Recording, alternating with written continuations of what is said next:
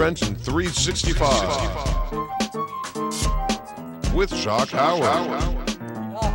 Profiling the businesses, organizations, and people that make Trenton better. Friend, and welcome to another edition of the Trenton 365 Show. I'm your host, Jacque Howard. You can follow us on Twitter at Trenton 365, Facebook Trenton 365 Show, and if you're listening, it's over WIMG 1300, the oldest radio station in the state of New Jersey, the website, WIMG1300.com, and also on Twitter, WIMG 1300.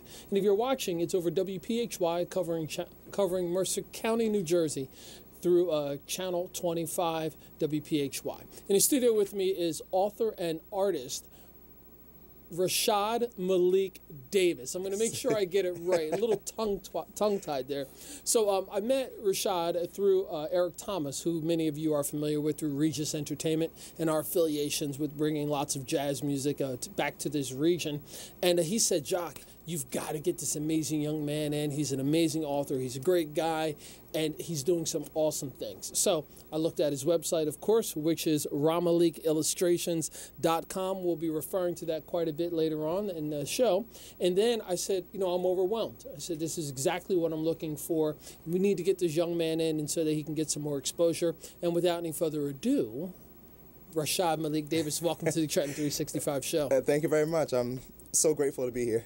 That's awesome. So let's get right into talking about who you are, a little background history, and then I want you to dive right into RashMalikIllustrations.com because I was a bit blown away by the website, all the different materials and the offerings that are there, and plus the video snippet that you have posted as well. Sure. So again, my full name is Rashad Malik Davis.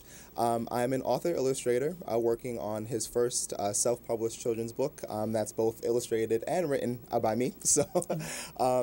As far as background goes, I studied at Tufts University undergrad and went on to pursue my graduate degree in animation at the Savannah College of Art and Design.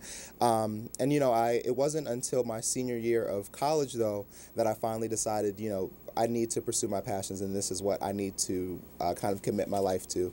And you know, from then on, it's just been an upward kind of movement of discovering my own talents, discovering a lot about myself in the process, and really just figuring out what gifts I have that I can bring to the world and to the community around me. And we're going to get into some details talking about the satisfying of your soul, your spiritual development, etc. For sure. But this region, where are you born and where'd you go to school, etc.? Sure. So I was actually born in Staten Island, New York, but around the age of 9 or 10, I decided, well, my mother decided to move to Lawrenceville, New Jersey, and I've been here for about 17 years now, or 18 actually. Yeah, about 18 years now. And your other question was? Where did you go to school? Oh, right. So for middle school, actually for elementary school up through middle school, I studied at Slackwood Elementary and then went on to Lawrence Middle School. And then for high school, because my mother saw that there was a dearth of attention, or she felt and saw that there was a dearth of attention paid to the black students and to the black community within that school district. She wanted me to go instead to St. Peter's Prep in Jersey City, which is where I spent high school. Now, St. Peter's Prep has a very good reputation, not only for the academics, but also for the athletics there as well. And are you athletically inclined? You know, you weren't in that line when God was doing the creation. You were in the artistic line. Exactly, just completely missed that gene. I understand. Sometimes they're like A and Z, and sometimes I get that perspective. I want to talk a little bit about your mother. Sure. Taking that initiative and recognizing that, hey, you know what, my child's not getting the type of education that I feel they should. Right. And took the steps to say, hey, you know what, I'm going to look for something else. Can you just touch briefly about your mom and her support and the kind of woman that she is? Oh, for sure. You know, my mother has been my best friend, you know, for as long as I can remember. And it's been her support. And I've lived with both my mother and my aunt. So, you know, equally they have been very tremendous for my growth and for my and the support of my own artistic career. And so my mother, you know, she's always been very adamant about me visualizing the best. And you know, I realized after the fact that she herself was very spiritual, but wasn't saying verbatim the things that I was feeling, or just using the terminology that I believed in, but she was espousing the things that I believed in terms of having a positive vision of yourself, and sticking with that and really manifesting the kind of world that you want to be in. Mm-hmm. And so she was very adamant about me being, no, you're going to have the best. You're going to be in the best because you are the best. And that was kind of the mindset that she instilled in me very early. And that's kind of stuck with me since, and has kind of gotten me through the tougher moments of my artistic career. But, you know, she was very instrumental in that. Mm-hmm. And we're going to talk a lot about the support that you received, not only from your family, mm-hmm. but also from the other people in your life, such as Eric Thomas, yes. who took that step and initiative and said, Jacque, you have to meet this young man. Right. So Eternally grateful. Yeah. Sure thing. And I'm sure Eric is listening, so shout out to Eric. That is exactly what I believe culturally has been lacking here in the United States, is that we don't have enough people outwardly speaking up and supporting the efforts of others who may not be doing the same thing that they're doing. Right. You know, almost giving credit to the people who are doing things that are outside of the box. And I say that because I spend a lot of time with the artistic segment of our population, whether it's someone who's an artist and a performing artist, or they're a visual artist, or like yourself, a digital artist. I find that a lot of times the ones that are successful and the ones that I bring onto the show, they all have that same thing in common. They have family and friends who are behind them and supporting them 100%, constantly edifying them. So just talk a bit about how important that is for you. Oh yeah, no, it's crucial, and it's interesting that you mentioned that, because I'm reading a book right now by an author that I had the great pleasure of meeting, by the name of Malidoma Patrice Somé. And what he is, he's actually an African shaman who talks about his experiences as a healer within the traditional African context, and as a shaman. And he talks about the fact that people are able to flourish within his village and within his community because of the support of mentors in particular, and how a mentor comes in because they're basically guided to you by spirit, as someone who has gone through the things that you've struggled with, the things that you need in your life at that moment. They are always the person to kind of supply you with that. Mm-hmm. And I think that's kind of an extension of community, and I'm always so grateful for the people that just kind of, you know, pop up randomly in my life at just the right time when I need them, and I'm always grateful for that. Mm-hmm. That's like a saying I heard a while back, that everyone needs a Peter, a Paul, and a Timothy. Mm-hmm. Someone who's walking with them, someone they're mentoring, and someone who's mentoring them. Right. And I currently am mentoring someone now, right? So it's working out. It's working out.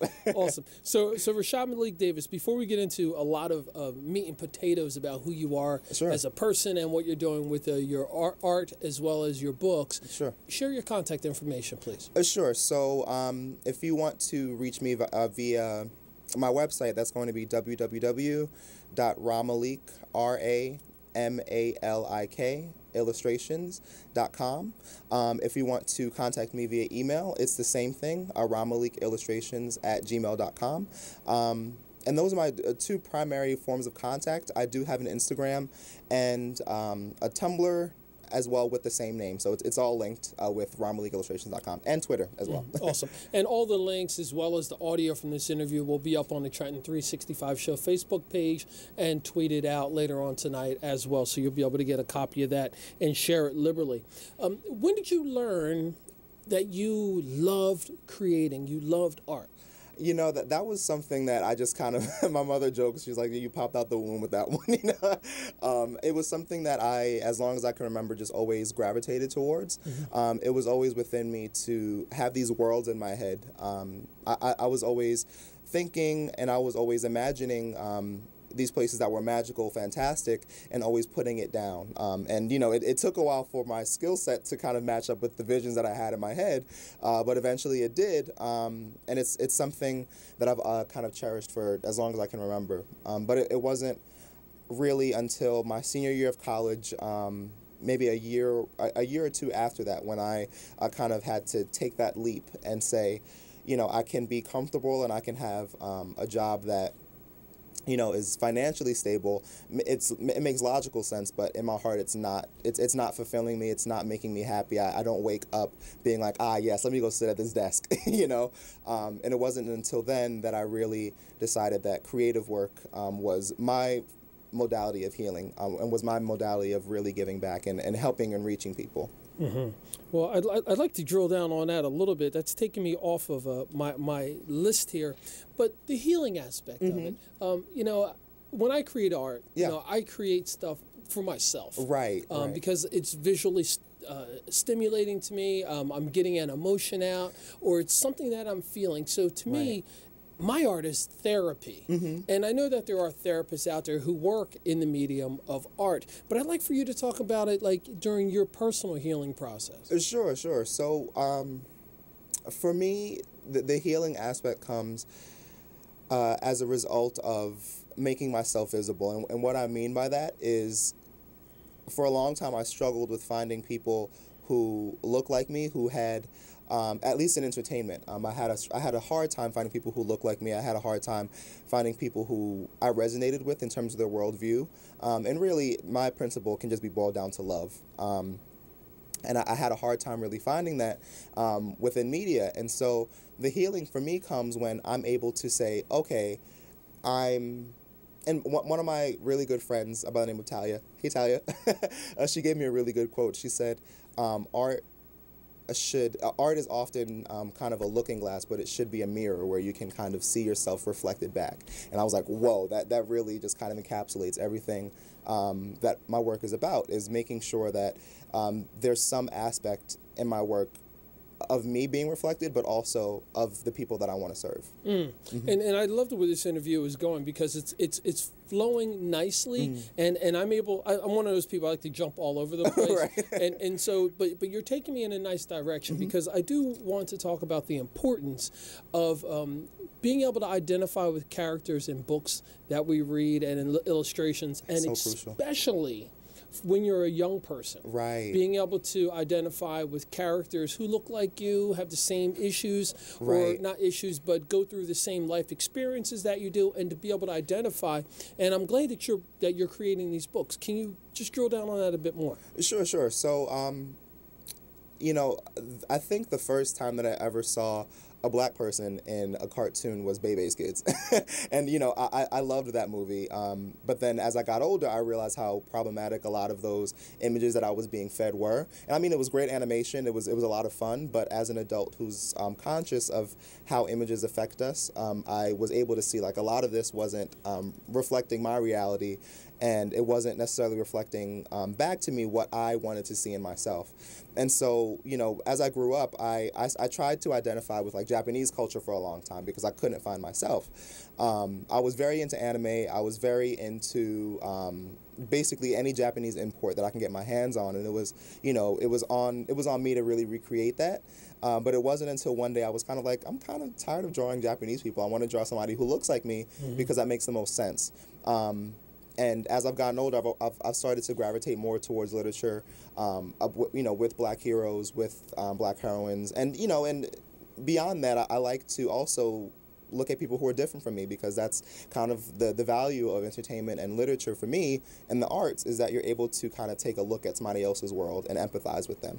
And that's why this book for me was so important, because I was seeing so much going on in the world that I wanted to heal, but I was like, how can I reach people and how can I make them see that we have this shared common humanity with, between all of us, but doing it in a way that's not preachy, that's not like overly, bearing down on people. How can I do this in a fun way? And that's kind of where this led me to. And that's fantastic, because I think that for many years, especially here on the East Coast, in between New York and Philadelphia, the idea has been often shared that if you're too progressive, supporting your own ethnicity, then you're considered militant, right, or threatening to a lot of people, right. And it's nice to see that times are changing rapidly, and that there's another generation. I mean, you're an adult man. You're creating opportunities for the next 2 and 3 generations behind to have those characters who are interested in the same things they are, like you mentioned, anime, right? And being able to talk about life experiences, but without it being in a context of wanting to revolt or cause harm, right, or being a separatist or segregationist. So thank you for that. Of course. And I'd like you to talk about the premise of your book. Sure. And I know oftentimes creative people have a tendency to have these ideas and they're percolating for a very long time. Right. And then right. it's almost like an epiphany. Something happens and then it like clicks and then it comes out and then the world is astounded and they say, where did all of this come from? And that's when you say, well, I've been in my basement, or I've been in my study, or I've been writing this down for 20 plus years, etc. Can you talk about your personal experience and your process? Definitely. So with this book in particular, like you said, it just kind of hit me over the head one day, where I said I need to do this. But what really planted the seed in me was, unfortunately, the killing murder of Tamir Rice. And I named the main character of this book Amir in honor of him. I mean, I don't publicize that because I don't want it to make it seem as if I'm profiting off of somebody's death. But it hit me so profoundly. I saw the image of Tamir Rice and then saw it juxtaposed with Emmett Till. And, for a day I was kind of numb to it, but then finally the next day I just kind of broke down in tears. I was like, this is not normal, how history repeats itself. And to me, as a spiritual person, seeing someone who looks so much like someone who was murdered was kind of like the ancestors saying, this is happening again. We need to really concretely put a stop to this. And so that was the impetus, really, for me to come up with a story. And that's how I got Amir's name. But as far as the idea for the story goes, literally one day I was sitting on my couch with my mother or my best friend. I can't remember who it was with. Maybe both. But the idea just kind of hit me from out of the clear blue sky. I saw in my head 2 best friends. I heard chakras in my head, and then I heard, adventure. And I was like, okay, I guess I'll just go with it and kind of move from there. And that's really how I got my started with it. It's just, I guess divine inspiration just hit me one day, and I went along with it. And I'm glad you said divine inspiration, because I think a lot of times people, especially people who are faith-centered, right, we have a tendency of saying that, God is working in this, and God is working in my life, and it was divinely inspired because of this. Right. So I want to encourage you to continue to say that and to continue to use that. Thank you. Speak the truth. If that's what you really feel has happened to you, and this is where you are, and it's showing itself through the rewards and the abundance of it, and the teaching that's coming with it, call it what it is. Yeah, right, Because if we read in scriptures and we believe in a spirituality and a faith base, why would we think that all of a sudden a time has come where it stopped? Exactly. So if it hasn't stopped, then that means either I'm not looking for it or I'm not recognizing it. That's it.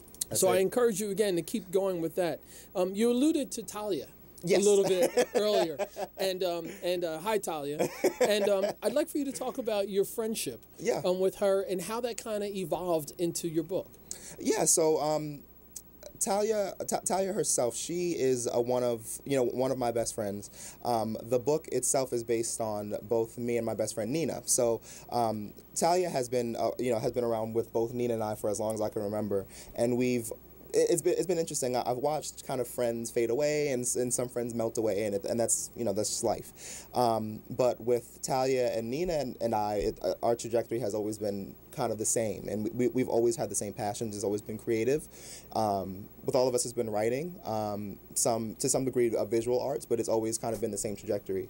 And Talia herself, again, she was very crucial within the editing process as well. But it was Nina really who was the impetus again to get the story going, because she and I have been friends for. So, literally, as soon as I got to New Jersey, we bonded over the fact that we both liked Pokemon and had purple Game Boys.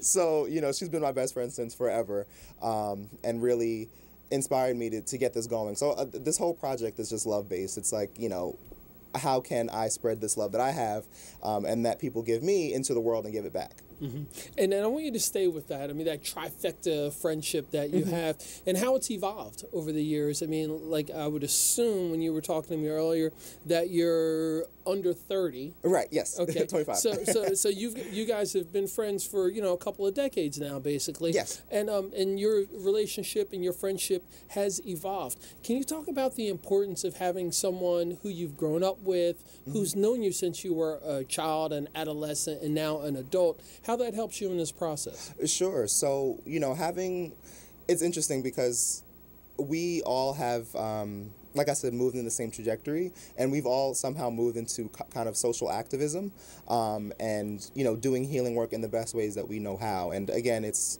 for all of us, it's writing, and additionally for me, it's through visual arts and through music.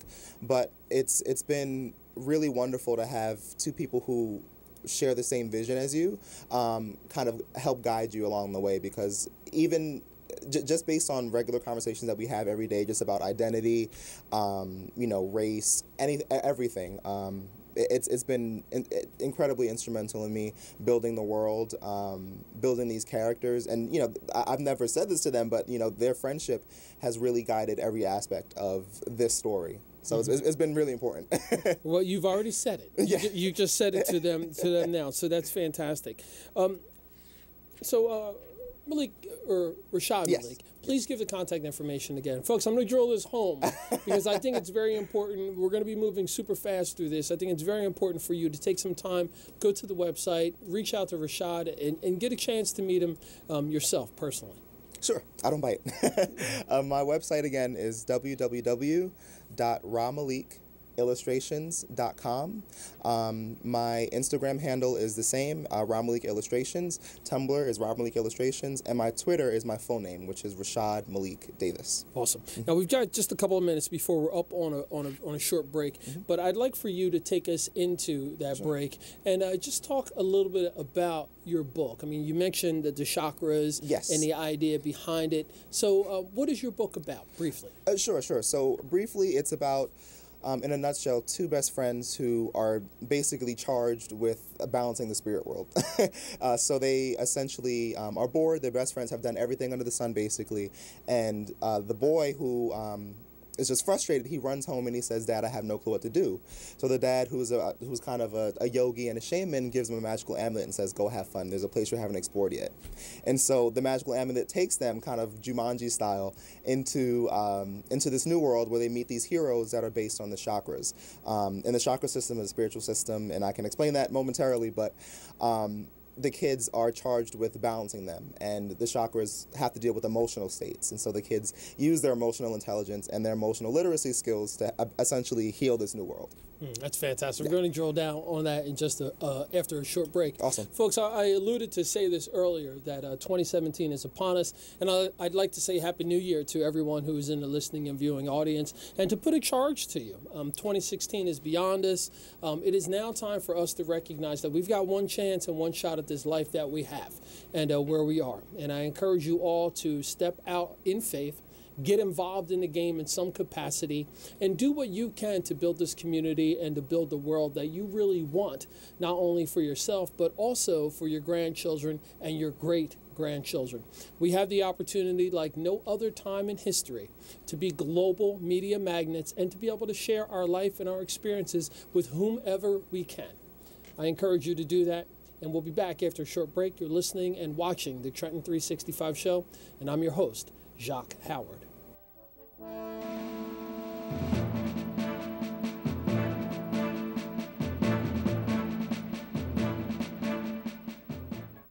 Here's George Foreman with InventHelp. Hi, I'm George Foreman. Do you have an idea for a new product or invention? People ask me all the time, "George, how do I get my idea in front of companies? How do I get a patent? What do I do next?" Do you have the same questions? I'll tell you like I'll tell them all. Call my friends at InventHelp. Call InventHelp today for free information. InventHelp has been helping inventors for more than 30 years and has sales offices nationwide. InventHelp can submit your invention to companies who are interested in receiving new ideas. ideas. If you have an idea and want to try to patent it and submit it to companies, you should call Invent Help today for free information. Listen, I can't guarantee a company will be interested in your idea, but I believe every inventor deserves the opportunity to step into the ring and take their best shot. Put Invent Help in your corner. Call now, 800-974-3927. 800-974-3927. That's 800-974-3927. I wasn't prepared to be a caregiver to Mom. I had no idea how hard it would be and what I would need to know. Things I never thought of, like how to improve her mood and ways for me to stay positive. Luckily, I found the Caregiving Resource Center from AARP. It had articles about the basics, but also information about the hurdles I was facing. Caregiving Resource Center at aarp.org/caregiving. Articles, tips, and tools to help you both care for your loved one and care for yourself. Brought to you by AARP and the Ad Council. O'Reilly. Restore your vehicle's lost power by cleaning your entire fuel system with Chevron Techron Fuel System Cleaner. Right now, buy one bottle, get one free at O'Reilly Auto Parts. Keep your engine clean and improve performance with Chevron Techron Fuel System Cleaner. Buy one, get one free at O'Reilly Auto Parts. Better parts, better prices every day. Limit supply. See store for details. O'Reilly Auto Parts.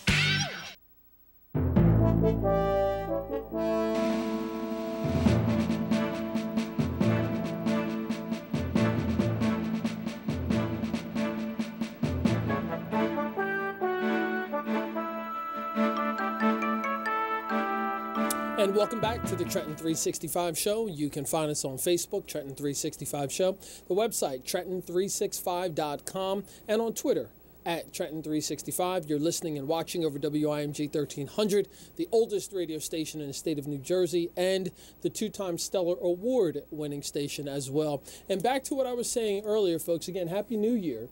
And it behooves us for us to create the world that we want, not only for ourselves and for our families, but also for the children who are alive and for our other offspring, our great and our great-grandchildren. So I encourage you to get into the game.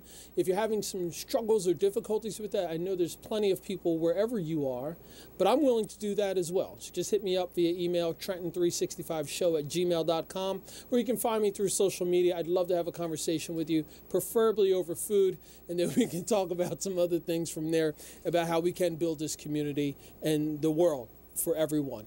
Excellent.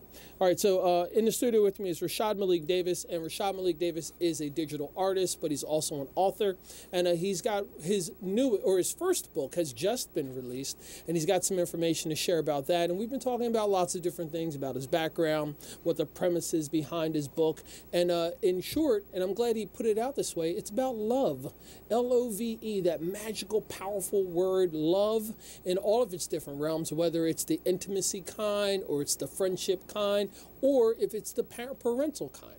And I'm glad that Malik is here through the reference of Eric Thomas, a friend of mine through Regis Entertainment.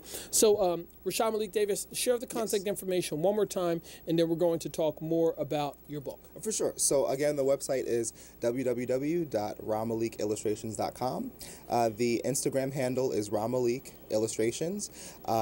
As well as the Tumblr, and my Twitter is going to be Rashad Malik Davis, my full name. Mm-hmm. Awesome. Now, earlier we were talking, before we came on the show in our green room, and we were talking about your spiritual development and how this has helped you on this path, and it's obviously something spiritual that you're bringing out. Can you talk about that a bit? Sure. So my spiritual journey has been pretty intense. It came about as a result of meeting some people who are not so good. Unfortunately, we all meet some people who are not so good. And a lot of people seem to go through the most dramatic change when they are going through a traumatic experience. And for me, that was that. And, it wasn't until then that I really developed a kind of relationship with spirituality. And I'm glad that you said to kind of push me along in the direction of talking about spirituality, because unfortunately, I feel like in our culture, there's no room for it, or it's kind of shunned when you have an actual relationship with spirituality. So for me, I was kind of propelled and pushed into developing certain gifts. So for instance, I was being guided via dreams to go back to school, for instance. I was being guided via dreams and visions of seeing things before they happen and then having them happen. I was being guided through that way. And so it wasn't until maybe it was the summer of 2014, I believe, that I had a dream, essentially, where I was walking through the city and this building exploded. And I said, oh my God, I have to protect myself. So I ran into a restaurant to kind of protect myself from whatever was coming. And I saw in the smoke that blew by the number 1557. And I didn't understand, at the time what that was, but I decided to look it up. And at the time I was kind of contemplating whether or not I should go back to school, pursue my education, and pursue a future in art, because it was, everybody's like, oh, you're not going to be able to, afford anything, you're going to, die alone and hungry. So it's like, okay, well, how can I move forward? And I decided to look up that number just kind of on a whim, and I broke down in tears. The number spiritually was in reference to higher learning. It said, now is a time of formal education, learning, and study, and if you don't take this opportunity, you might not get it again. And so I was like, whoa, let me do this. And so I just kept getting berated with more numbers like that, kind of guiding me step by step with what to do. And eventually, one day, I just kind of, again, with the words popping into my head, I heard the word SCAD. Like, oh, okay, let me look it up. And it was the number 3 animation school in the U.S. And I said, okay, I'm being guided here. Let me go ahead and apply. And I applied and I got in. And, I'm currently finishing up a few more classes for my animation major. But other than that, it's always been from the summer of 2014, it's been kind of guided. I've been guided very strongly, very clearly on what to do and how to move forward. So. Mm-hmm. And I'm glad you shared that story, and I didn't know that. Yeah. And, it actually humbles me and stimulates me, almost moves me to tears, because, again, as I mentioned earlier, we have a tendency to want to put other people in a box and including ourselves in a box. Right.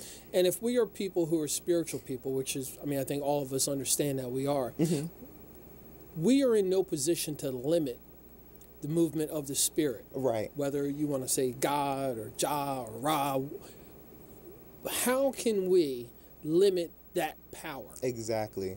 So being able to articulate that 1557 through a dream talks about formal education and study. Right. And then SCAD, S-K-E-D. Yes, S-C-A-D. S-C-A-D. Yep. For you to be able to see that, and then to recognize and take the steps to understand that that is an animation school. Right. Which ties in with what you're already doing. Exactly. It's almost like God has left the breadcrumbs for you. Right. And literally, if you don't follow those, then, and let me back up, because I say this all the time when I'm speaking publicly. I don't want to be that guy that had an opportunity to do something, right, but for whatever reason didn't do it. Exactly. Whether I was scared or I listened to someone say I shouldn't do it, I'm beyond that. Right. When I'm putting things out, I'm putting them